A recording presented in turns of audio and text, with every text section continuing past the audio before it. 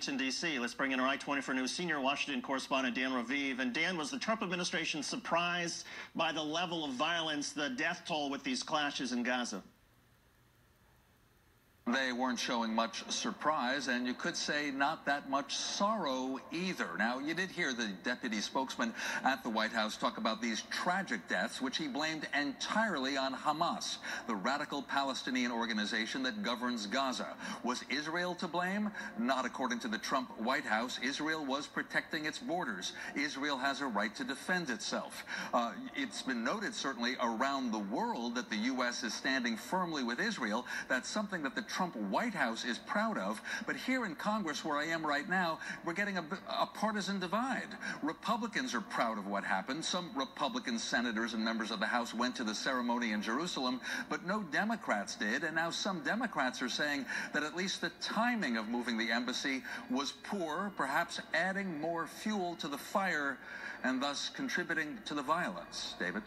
Dan, the Trump administration has argued that by settling Jerusalem, it could make future peace talks maybe a bit easier. I wonder if you can explain the logic.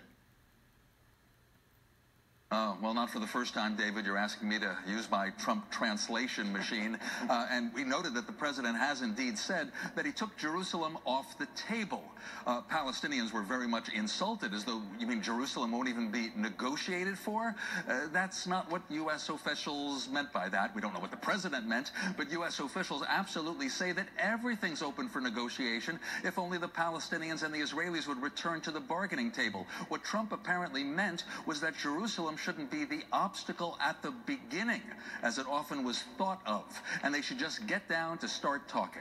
However, even in the speeches that mentioned peace on this day, including Jared Kushner, the president's son-in-law, at the ceremony in Jerusalem, his wife Ivanka Trump, John Sullivan, the Deputy Secretary of State, Steven Mnuchin, the Treasury Secretary, and here in Washington, Vice President Mike Pence at an Israeli embassy celebration, he pointed out that Jerusalem means city of peace. Sure, they all spoke with some hope, but no mention at all of the violence on the Gaza border, or what seems rather hopeless right now. So if you're asking if it got harder, it reminds me, well, you might be asking the mythical Sisyphus, did it get easier or harder to keep pushing that boulder up the hill? Does it make a difference? It's never going to get there. David?